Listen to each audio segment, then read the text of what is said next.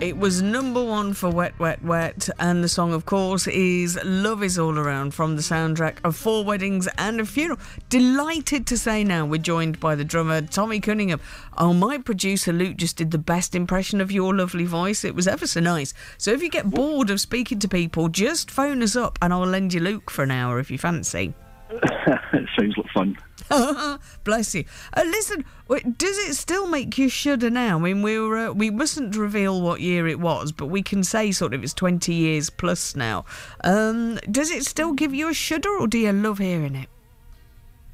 What happens now, and this is the God's honest truth, is when I hear Love Is All Around, I don't hear Wet, Wet, Wet. I don't listen to it and think, oh, that's Marty singing it, or that's Graham playing bass, or myself on drums.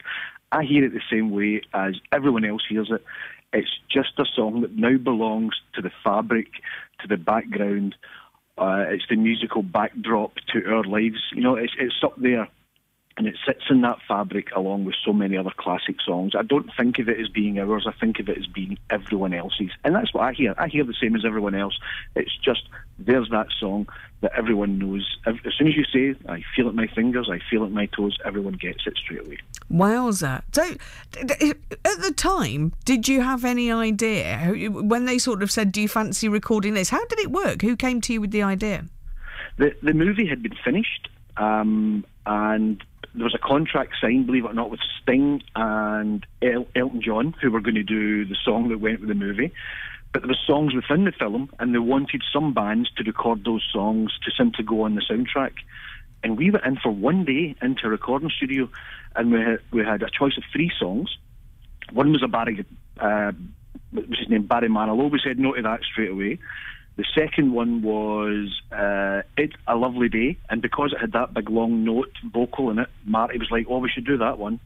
And then we had this little obscure 1960s song, Love Is All Around. Mm-hmm. And the reason we chose that is because it was so empty. There was an opportunity for us to put a stamp on it and make it something different. And that's all we did. We had fun with it for about 8-9 hours in the studio, and the rest became history. We thought it was a B-side. We thought it was going to be like, yeah, just a little song to put on the B-side, and, you know, a little moment to fill a day. And it turned out to be a world beater. An extraordinary thing to be number one for, 15 weeks, the second longest serving number one of all time. Do you reckon you would have broken the record? Because it was you that stopped it going on sale, wasn't it? It was Wet, Wet, Wet that said enough's enough. We did. There was 2 reasons for that. One is the kind of cynical side of it. We knew the sales were starting to drop, that it had peaked, and it was starting to annoy everyone. But the second reason really was that it changed the people's perception of Wet, Wet, Wet. We went from being a band of musicians, a group, you know, all 4 together, to being our singer being singled out, paparazzi, you know, front page headlines. Got to remember, this was during the era of News of the World and photographers in bushes. And we didn't like the celebrity. We tried to avoid celebrity, but that song really thrust our singing into the kind of celebrity world. Wow, and it was kind of almost a way of protecting Marty from what was going on and keeping yourself as a band. Yeah, absolutely. Wow. Absolutely. That was the reasoning behind it. We had about 4 or 5 meetings over the previous month saying, not again. Seriously, is it going to do it again? Yep.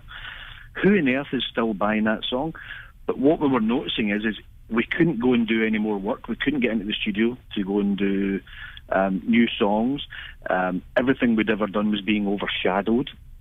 And at the same time, the pressure that was on us from kind of a personal life point of view, we had to just sit down and say, we need to stop this, because this is going to destroy everything that we've spent 10 years trying to build up. See, the extraordinary thing is, I mean, you're still going strong now. Big tour, big arena tour actually next year, which is bringing you to Birmingham in February. If we can give that a little plug.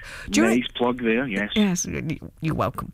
Do you think you'd sort of still be together and touring had you not sort of put a stop on it and said we need to get rid of Love Is All Around and take ourselves out of the spotlight again? No, I think all bands have a shelf life. Now, I know that we're back together. That's more to do with being mature and growing up. Bands naturally start off as young men, aged 17, 18. If you're lucky enough to have success, then the big wheels start turning and off you go at 100 miles an hour, and it doesn't really stop. And what happens in that period is you're concentrating on your career, but you're forgetting how to live a normal life. You're always on the go. You're always trying to sustain or increase your kind of success. What happens naturally with all bands is they get to a point and the individual members start growing up, I guess, and start saying, do you know, I don't want to every day for the next 40 years always be thinking, what's the next single, what's the next interview, so what happens with bands is they naturally break up, they naturally come to an end point.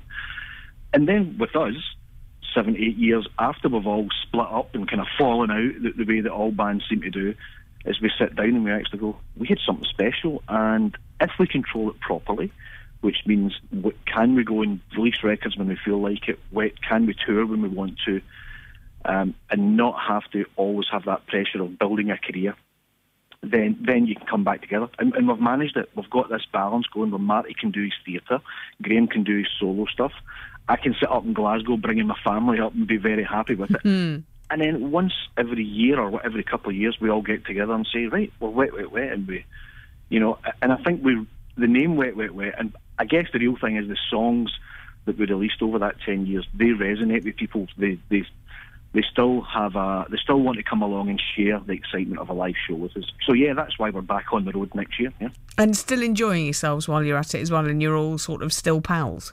I feel as if I'm 14 years of age when I'm on that stage. It's so exciting. Oh, bless you. That's got to be the most important thing. If you enjoy what you're doing, you never work a day in your life, do you? Yep, that's it. We've been incredibly lucky, and we know we're lucky. We're always kind of pinching ourselves. Just a couple of weeks ago, we done a gig down in Portsmouth in front of 20,000 people, and we just, at one point, we all looked at each other on stage. Again, it was love is all around. You just kind of go, look at this. This is special, It's no longer lighters. Now it's phones that are held up, isn't it? All the phones are all swaying back and forward. That's a weird thing. Yeah, it is a weird thing. I can't get my head around that. But, it's 21st century. If you're still rocking it, you've still got it. Listen, Tommy, thanks so much for speaking to us today. Tommy Cunningham. Oh, bless. He's one of my favourite people ever to speak to. What a lovely bloke. Tommy from Wet, Wet, Wet, then.